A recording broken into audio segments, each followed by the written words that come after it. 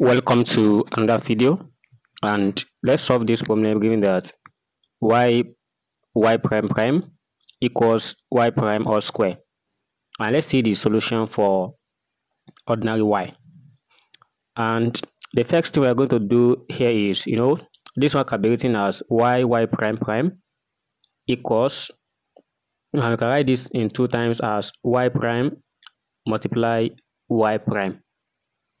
And on getting this, we know the letter y prime prime is known as the second derivative of so we have the square y divided by the x square. That is, we are differentiating with respect to x, and for y prime is the first derivative, which is the y divided the x. So that is, anything we'll be dealing with here must be along with respect to x. Then let's divide both sides by y prime. So on doing that, one of these cancelled, and here we have y prime prime divided by y prime equals y prime. And again, let's multiply by the reciprocal of y. Then we are going to have this multiplying the two sides, so where this and this cancelled, and therefore we have y prime prime divided by y prime equals y prime divided by y.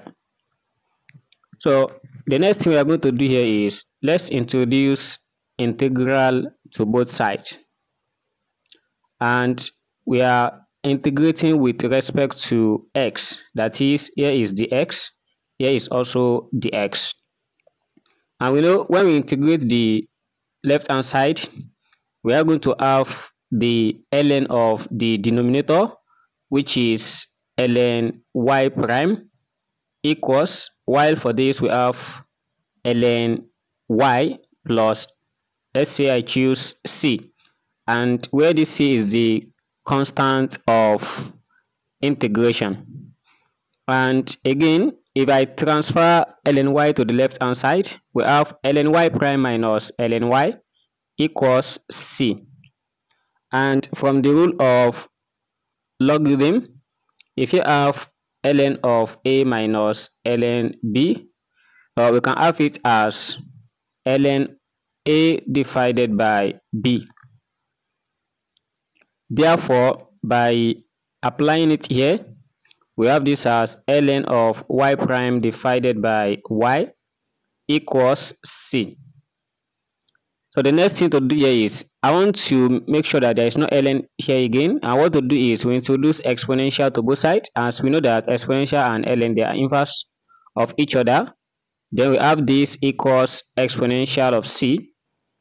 So if e cancel ln, we are going to have the left hand side as y prime divided by y equals exponential c. But note that I can let exponential c to be another letter, because exponential c itself is a constant value, which is always constant. So if I let it to be a, so we are going to replace this with a.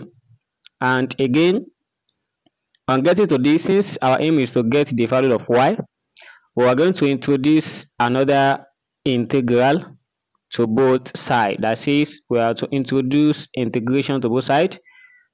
So just to have the aim, which is the value of y.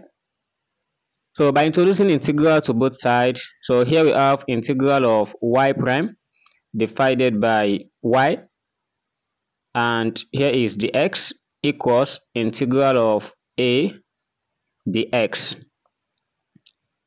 So we have done this already, I mean the left hand side, which is equivalent to ln y equals, and by taking a outside, which is the constant, we are left with integral of the x. And integral of the x is x plus constant. So therefore we have ln y equals, so here is ax, and let's say plus b, and that b is also a constant of integration. So where b is a constant of an integration, and you can choose it to be anything. All right, so if I don't use b, I can use c, I can use l, I can use m. So far it is a constant. So to get the value of y here, we are going to introduce exponential to both sides for the second time. We have e ln y equals e raised to the power of all this, which is ax plus b. And if e cancel ln, therefore we are going to have y equals, so we can separate this by product rule, which is exponential ax dot exponential of b. And where exponential b is also a constant, so which I can let it to another letter. And the letter I'm going to choose here is, let's say I choose a1. So I want it to correspond with the power of this exponential, which is a.